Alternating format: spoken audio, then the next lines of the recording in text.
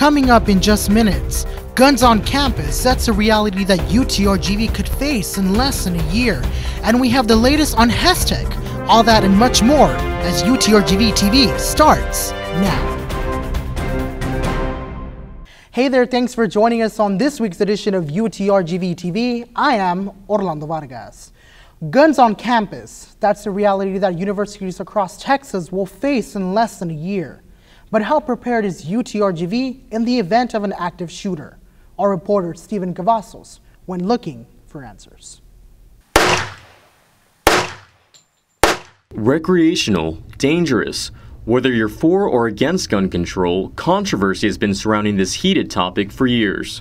The many times that I've heard of guns, for example, being in school, it's always having to involve like shootings and a lot of, unfortunately, like deaths. Earlier this year, the Texas legislature passed Senate Bill 11, which allows license holders to carry concealed handguns on campus grounds. And students like Simons are beginning to feel nervous. Anyone could have a gun and in any moment, you know, maybe, I don't know, it's just they could take it out or something would happen, so it's just the idea that it's scary. Yeah. 45 school shootings occurred across the country this year alone, most recently at Umpqua Community College in Roseburg, Oregon.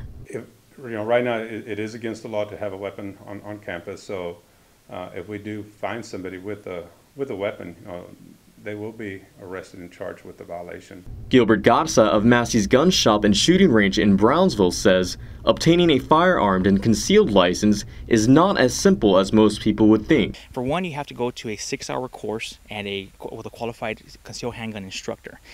During that 6-hour course, you're taught everything of when you can and when you cannot legally carry a firearm. You have to take a test on that based on everything you've taught in that class. You have to show proficiency with the firearm, so you have to be able to actually shoot a firearm. Then after all that's done, you submit the paperwork to the state of Texas. That paperwork can take anywhere from 2 months to sometimes 6 months, depending on your background. In the event of a campus shooting, Chief Munguia and the UTRGV Police Department want students to be assured that their safety is a top priority. Typically, the event is over very, very quickly, and it's usually your patrol officer, your patrol presence there that neutralizes the threat. In Brownsville, Stephen Cavazos, UTRGV TV. Faulty computers are causing students to lose out on their work in the classroom, and they say they see no relief in sight and are fed up with the wait. Our Oscar Castillo tells us more. Microsoft Office, Adobe Photoshop, and InDesign are just a few programs students use on university computers.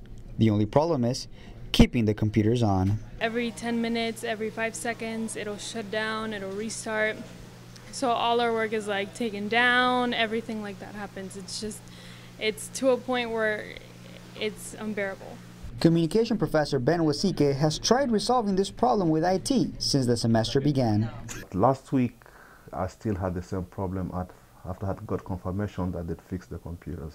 You really can't go and check every computer and wait 5 minutes for it to crash. You can only tell when class is running, and that's a very horrible situation. A faculty senate would normally resolve issues such as this, but the university has yet to approve a legislative body since the recent merger. Usually what will happen is if someone brings an issue up, then you might hear from 5 or 6 other people that are having similar issues in other parts of the campus. If a problem continues, the school administration is notified by the faculty senate, which Morgan hopes to have established by the end of this month. I really do feel bad that we haven't been able to have the Senate up and running. I think everyone has done the best they can. While the faculty senate waits to be approved, students in Wasika's class must learn to adapt to their malfunctioning computers. For UTRGV TV, I am Oscar Castillo. The Distinguished Speaker Series kicked off this semester with Soledad O'Brien. The journalist kicked off her I Am Latino in America tour in an effort to discuss issues affecting the Latino community. I loved science as a kid. I remember going to the Kennedy Space Center a couple years ago to take it, like just for fun. And I remember thinking, it was so weird to think when I was a kid, kids wanted to be astronauts. And now, when I was at the Kennedy Space Center, people wanted to be Kardashians. And to me, that was a problem because the people don't understand that someone like the Kardashians, their parents, their dad was a lawyer, a very successful lawyer. So without that success, without someone having done the hard work, they wouldn't have been as known as they are. You know, so I think something as important as science and math, that's where you get the fundamentals. Not everyone can play baseball, basketball. Everybody's good at different things, and we have to work to find what everybody's good at. That's the way we can actually further along as a generation. Valley native Cristela Alonso was one of 9 local guest panelists on the tour. The comedian also talked about her struggle with education and what led to her success. Texas Governor Greg Abbott also made an appearance during Hestic Week. The governor talked to students from across the Rio Grande Valley on Student Leadership Day. How do you spell the word money? Still haven't heard the right answer. The way you spell money is S-T-E-M. Exactly. Here's the reality. The reality is that your focus on STEM education and careers is going to put you on a pathway that will help you make more money when you graduate from college.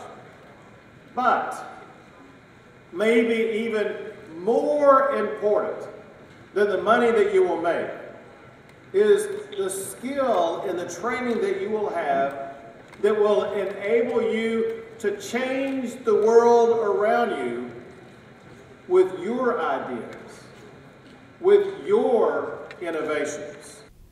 Abbott stressed the importance of the STEM field in the area with the creation of the new medical school and space exploration coming soon. Well, research programs for undergraduate students are currently in the works for UTRGV. A workshop was held in the Brownsville campus aimed at providing resources for students interested in undergraduate research. Our students can actually participate in either service learning or undergraduate research or academic internships to get them ready for the workforce. Students that are interested might be eligible to receive a $2,000 grant for research purposes. Students are urged to apply at utrgv.edu/engaged. Well, the volleyball and soccer seasons are in full swing around V-Nation, and for the latest scores, we go now to our Daniel Galvan. Oh, I'm sorry. I was just reading The Rider. Hi, I'm Daniel Galvan. I'm in the panic room, #Men in Blazers, where we will give you all the updates in the world of sports. This is Suboptimal. I am Suboptimal. By the way, before we get into the sports, check out The Rider. All right, it's for free on newsstands. That's right, for free. F-R-E, free. You can get it for free, and it's free. I mean, you know what else is free? Tinder. Tinder's for free. Unless you swipe right too many times, then you do have to pay $9.99 to continue to swipe right within a 24-hour period. Not that I would know. No, I don't know. I don't know that. I'm not on Tinder. All right, I'm on Farmers Only, clearly, because I'm a vaquero. Speaking of vaqueros, let's take a look back on the week of athletics. Starting off with the volleyball team, the UTRGV Vaqueros hosted Chicago State on Saturday, and they got their first conference win, shutting out the Cougars 3-0. Now the Texans have J.J. Watt, all right? The UFC has Ronda Rousey, but we have Bojana Mitrovic, who had a dominant game. She had her 6th double-double of the year with 23 kills and 14 digs. She's playing like peak Daniel Day-Lewis and Lincoln or peak Gary Busey before he started, eating people. Mitrovic, the sophomore Serbian co-captain, can thank her fellow Serbian, number 10, Dubravka Vukoha. Dubravka was efficient as a setter, notching at 43 assists. Seriously, 43 assists? That's one for every presidential candidate. What's up, Jim Gilmore and Lincoln Chafee? Mitrovic and Dubravka form a better Serbian connection than Branislav Ivanovic and Alexander Kolarov. Here's Hawaiian senior Haley Durham with one of her 4 aces. A nice kill here by Durham. Now head coach Todd Lowry is probably telling the team to check out The Martian. It's Mark Wahlberg at his best. And the band! Oh, the band! Showing more hand-eye coordination in 10 seconds than I have my whole life. Back to the game with Alexandra Ecker finishing a Dubravka assist. And here we got junior co-captain Alicia Watson close out the game with a dig straight out of the Matrix and a game-winning kill. The Vaqueros topped the Cougars 3-0. The team did drop a game earlier in the week to the University of Missouri. Kansas City Kangaroos, they lost 3-1 at home. But, fun fact about Kangaroos, they never sweat, even when they do CrossFit.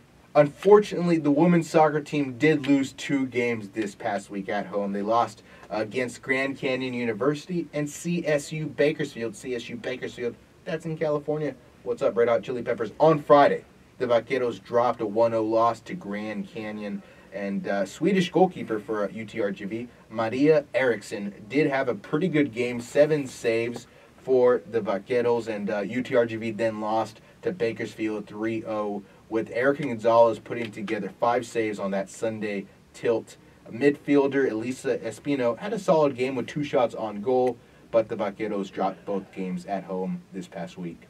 The men's football squad spent the week on the road, starting off with a tough 1-0 loss at Grand Canyon University, but they did follow that up with a 1-0 victory on Sunday against the University of Las Vegas. Sophomore substitute Temu Varacalio buried the ball in the net for the Vaqueros in the 34th minute, and goalkeeper Leo Castillo had a clean sheet. One of the alternate officials for that match, by the way, was named John Kennedy, who wasn't our former president, but the game did happen in Las Vegas, so who knows? It was a great win for head coach Paul Leese, who is putting himself in position to replace Brendan Rodgers at Liverpool or Joe Philbin in Miami. That just about does it. That actually does do it for this week's sports recap. We'll be back next week with highlights in the world of men's football, men's soccer. If you didn't get your fill of UTRGV Athletics, you can actually check out the folks at UTRGV Athletics do a great job of covering the Vaqueros with interviews, highlights, and this great show, V Nation. You can check that out at youtube.com/UTRGV Athletics. Back to the studio, I'm Daniel Galvan. Well, we want to thank you for joining us on this week's newscast. And if you have a story idea, you can go ahead and let us know on our Facebook page at UTRGV TV. Or you can also send us an email at utrgvtv@gmail.com. Now, stay up to date with the latest happening around UTRGV and the Rio Grande Valley. I'm Orlando Vargas. See you until next time.